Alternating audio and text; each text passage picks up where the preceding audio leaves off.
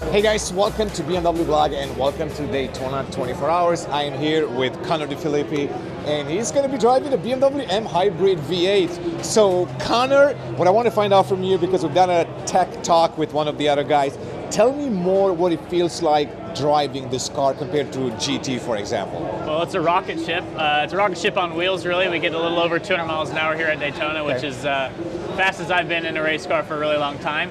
Obviously, we have naturally aspirated engine in the back, turbocharged, but we also have the hybrid system, so we got like an extra 30 kilowatts of power. Okay. So you really feel it, especially on acceleration, which is really neat. The GT car, now that I look back, it's definitely a good chunk slower. The closing rates between the cars is very fast.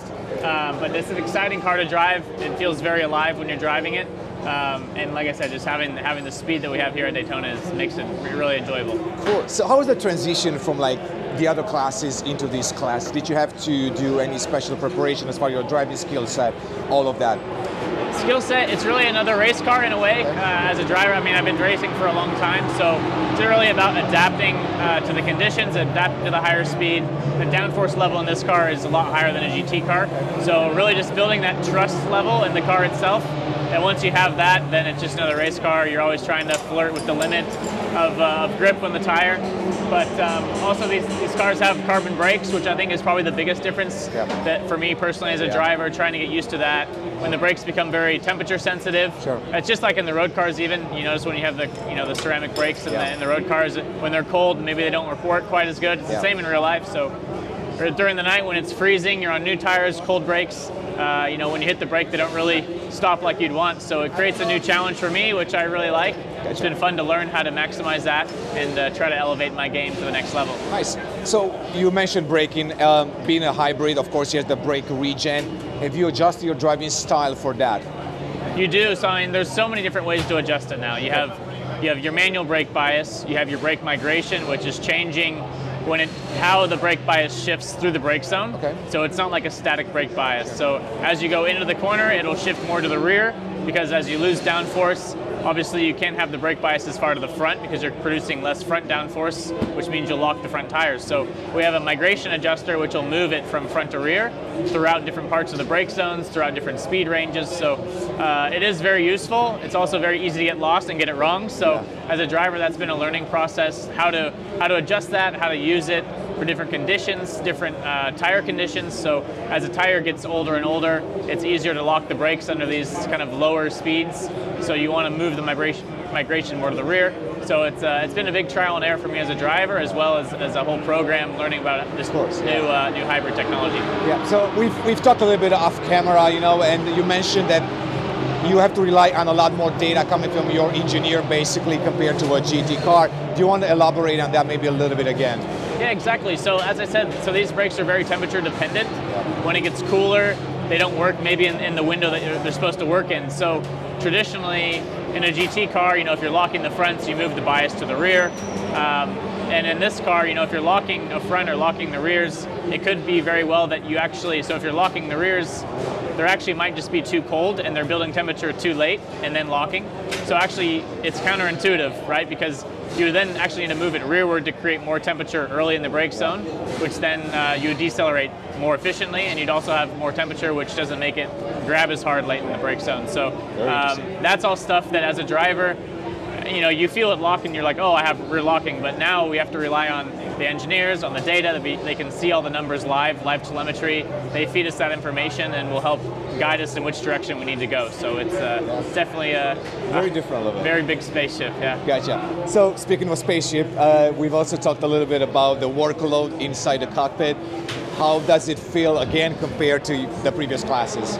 It is a lot compared to GT. So when I was in the GTLM class, we didn't have a lot of switches, but this thing is a whole nother level. So especially now that we take off on the E-motor out of pit lane, that's a whole new level. Even just that alone, like we have a knob, different strategies on how to accelerate away from the pit box the most efficient way, whether on cold tires, hot tires. So if I'm out on track, and the next guy getting in is going to be taking off on cold tires, then I change the setting so it's ready for him to take off on cold tires. If we're double stinting tires, then I'll be taking off on hot tires out of the pit box, and we use a different strategy. So even just whether you're on track, driving a lap, or even if you're on your in-lap into pit lane, you're changing buttons left, right, and center. So it takes a lot of kind of mental capacity to drive this car. It's not just driving it as fast as you can like we're used to. So that's been a bit of an adaptation process for myself, but I've really enjoyed it. So would you go back to GT racing now that you've had a chance to do the LMDh stuff?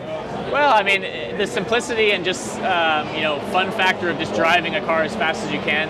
That's definitely, the GT is all about that. Yeah. As you go up and the technology gets higher, you become more and more of a engineer/driver, not just a driver. Yeah. And I've really enjoyed that process. I've always been a numbers kid in school, and so this kind of falls into my wheelhouse, and I've really enjoyed getting to learn this car.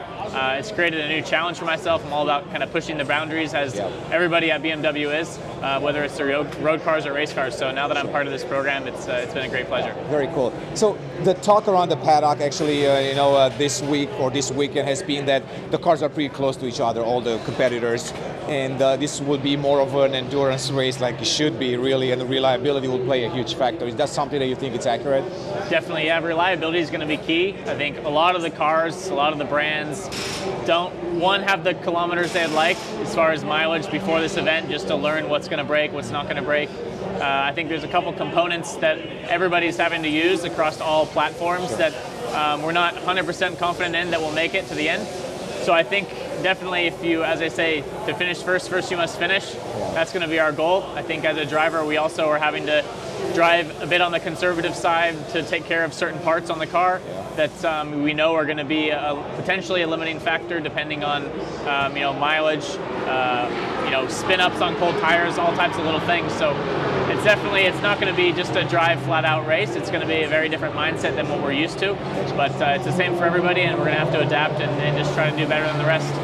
So before I ask you one more question, should we go to the side and kind of talk about the cockpit a little bit? Sure. Anything that you want to point out that you think is like really cool to know? Well, actually, here at the top we have a digital camera mirror. So that actually is what is our main eyes in the car. Obviously, we have the side mirrors, which are quite small. The camera is here up top that points rearward, and that gives you a full kind of 3D view of what's going on from behind. It gives really good perspective. You can actually see all the way to this part in the car, so it has a good range there. That's a cool feature.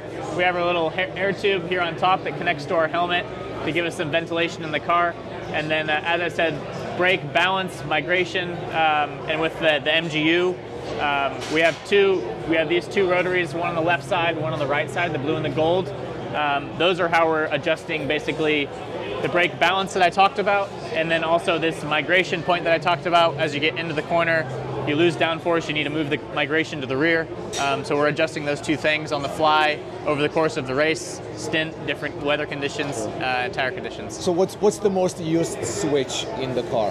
Well, used switch is definitely going to be the flasher button, because we're going to have to be upper right corner, flashing the slower cars, telling them we're coming, trying to be as efficient as possible in traffic. So this is nice for a change, because in the GT car you're normally you're getting the Christmas tree lights flashing in your mirrors. Exactly. Now that'll be us. So definitely going to have to do some thumb push-ups in the morning to try to get it a little stronger. Does it feel tight inside? I mean, it's a pretty tight cockpit. It is very tight inside. I'm very lucky. I'm only 5'8", so I'm on the small side. I do have a little insert I slide in because my two co-drivers are taller than me. Okay. So I have my kiddie booster seat. Okay. The GT car, you had sliding pedal box, so everyone had the same seat, and you would just slide the pedals to and fro. Okay. It's all static. The wheel's static. The pedals are static. So the only thing you can move is by putting an insert in. Gotcha. So we've all had to compromise a little bit on seat position, but thankfully I'm not too picky when it comes to that. As long as I can sit up high enough, I'm happy. So that's all good there. But definitely getting in and out is a bit of a science, and we've had to kind of get used to that. But is there a height limit for a driver? There is, because there's actually rules that you're only allowed to sit. They measure from this point down. And you're only allowed to be, I don't remember the exact measurement, but you have to actually, they have a window. You can't sit too low and you can't sit too high. Gotcha. So that's another challenge that you have, because obviously my teammates need to be in a legal window and I need to be in a legal window. So there's a lot of little rules and regulations you have to be paying attention to and making sure everyone's being safe as well. Gotcha. Final question. Would you say that 24 hours of Le Mans is like the goal for you? that's something that you're like you would be looking forward to. For sure. I mean, 24-hour Le Mans is one of the big, the Triple Crown. It's one of the big ones. Exactly. I haven't had the pleasure to do it. I hope to in the next couple of years. Now that we have this beautiful car to go race it with, I know we'll be there next year. Hopefully, I'll be one of the guys to take on that challenge. Cool. I've won Daytona already. I've won Nürburgring. 24 hours of Spa and 24 hours of Le Mans are the last two I need to get, so I'm 50% way there. So hopefully I'll have a chance next year or the year after. Awesome. Well, Connor, thank you so much. Good luck tomorrow or today, whenever the video goes live, and hopefully you get to win this one. If not, we'll see you at the next one. Yeah, thank you. Appreciate it. Thank you.